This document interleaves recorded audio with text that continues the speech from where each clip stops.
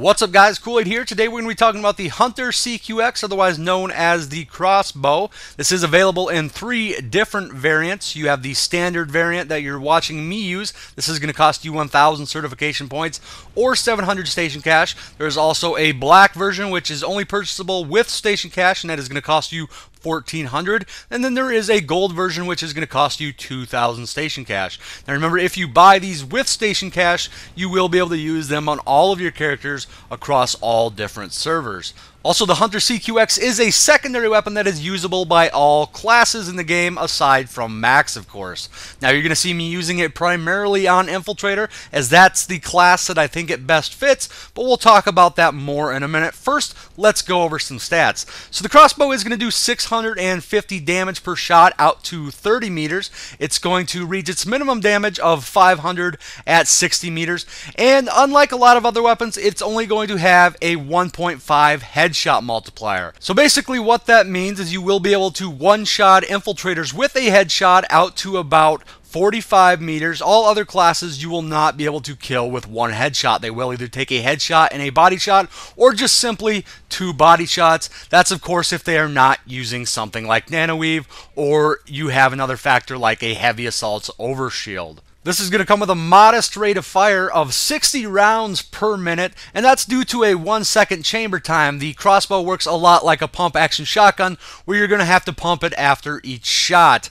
It's also going to only have a mag size of 4 rounds with an ammo pool of 24, and it also has a very slow projectile velocity of 150 meters per second.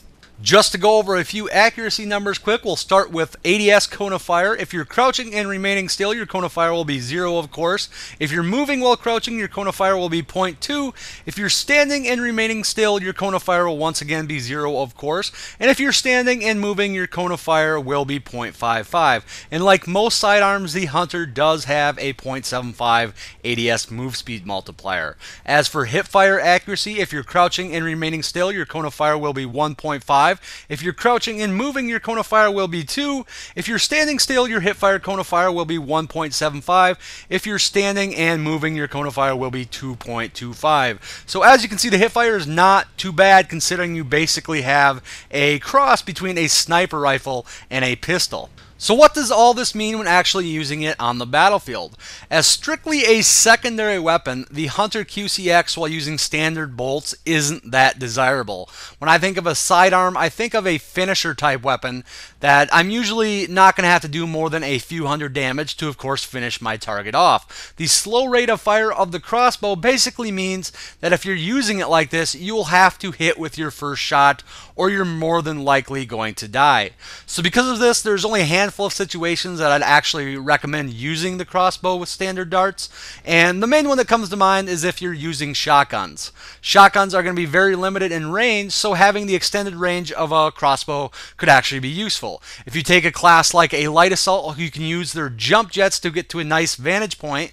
The crossbow could actually act like your primary weapon, allowing you to pick up some silent medium range kills while still having, that shotgun on hand in case anybody actually gets into your face. With that being said, it's no coincidence that the crossbow got released with the Infiltrator update, as Infiltrator is the class that can best utilize it. I quickly found that combining the crossbow with Stalker Cloak was the best way to get the most out of the weapon. Since Stalker Cloak strips you of using your primary weapon, the crossbow is the next best thing when actually trying to get medium range kills. Aside from the crossbow, the closest thing you have to a long range sidearm is the Commissioner, but the Commissioner's one-hit kill headshot range on infiltrators is much more limited, and of course you cannot suppress it, so you would be losing a lot of your sneakiness, whereas the crossbow will not ping you on the minimap no matter what. Also, even though the crossbow isn't exactly designed for super close quarters, because of its solid hip fire and damage,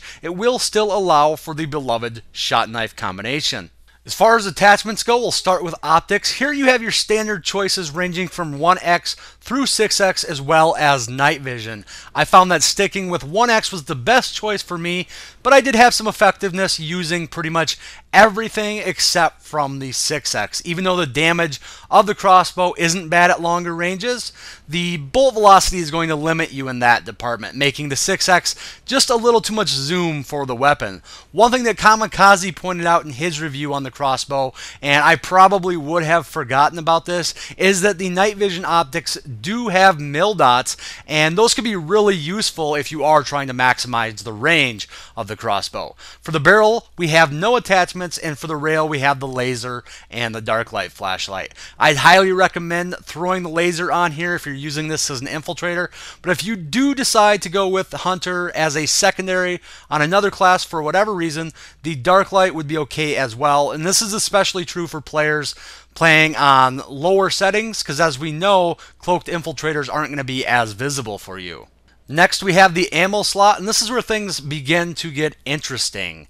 You have two options here, the detect bolt and the explosive bolt. Starting with the detect bolt, this is going to replace your standard shot with a round very similar to a recon detect device. The main difference is that the duration of each shot will be very short, only lasting about 10 seconds. Also, the damage of the detect bolts is very low, making it almost impossible to kill anything with them. In theory, this might sound really cool having this type of tool on a non-infiltrator class, but there's actually very few loadouts that I'd recommend using this. The main one being a support engineer type loadout.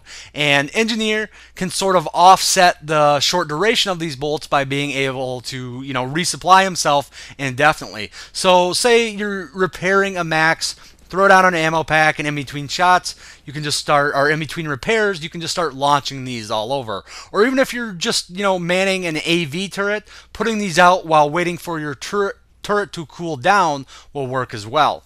Another class that I could possibly see using these on is a heavy assault equipped with a high capacity light machine gun. More rounds equals less need to pull out a sidearm for actually having to finish your target off. Detect bolts do have uses on every class, but the main thing you want to remember is that you cannot rely on them to actually kill anything, and that's why they're somewhat limited to me. Then, of course, we have the explosive bolts. They are still going to do respectable damage against infantry, but they're going to travel slower. There's just going to be a lot more lob to them. They are going to reduce your mag size to 3, and they come with very little actual blast radius. They will, however, damage vehicles and maxes, but I wouldn't say to a great extent. The first thing I did after buying these was I actually went out and tried to solo a vehicle. Yes, I know that's a terrible idea, and it's not really intended for the purposes of soloing vehicles, but this will, however, give you a good idea of how much damage they actually can do to vehicles. And as you can see, it isn't that much. And all my using the explosive bolts, I didn't find them to be very useful at all. Sure, this will give you some limited ability to damage or kill vehicles as an infiltrator, but I just don't think it's worth giving up your sidearm. One thing I've yet to try, and something that I'm currently working on, is actually getting a small, infiltrator squad equipped with stalker cloak and these explosive bolts, and kind of running them out as an anti-vehicle hit squad. If it works, I'll make sure to show you guys that. I think it could be a lot of fun. I think it could be effective, but again, I have to get a squad together, and there has to be some coordination there.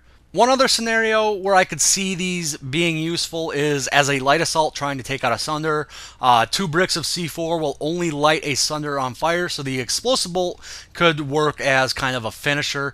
And this is, of course, if you don't already have a grenade launcher on your carbine. Now, I did have some other slight success using the explosive bolts. Mostly it was in tower fights where I was hiding in a vehicle bay, shooting up the stairs at maxes. But I could have just done that much more effectively using some other type of loadout or a heavy assault rocket launcher, something to that effect. So I'm not a huge fan of the explosive bolts. I think the regular standard bolts that come with the crossbow are the best overall option. I think that's where you're going to get the best bang for your buck, I guess, especially since you don't have to pay for them. Like I said, the crossbow as a whole, in my opinion at least, isn't a very good secondary for most situations.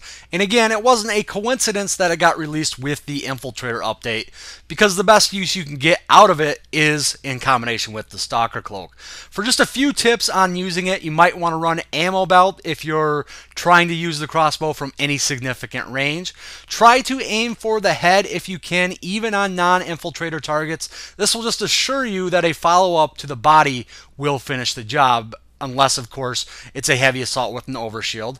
That is easier said than done, however, too, since the travel time is so slow on the bolts. But also just follow a lot of my tips on using the Stalker Cloak. Don't try to engage multiple enemies at a time. Try to recloak after each kill or each shot if you know you're not going to be able to land a follow-up shot. And overall, just be sneaky, as it's the key to using a weapon like this. So anyways, guys, that is all I have. As always, thanks for watching, and I'll talk to y'all later. I'm out of bolts. I'm trying to get a lightning or something.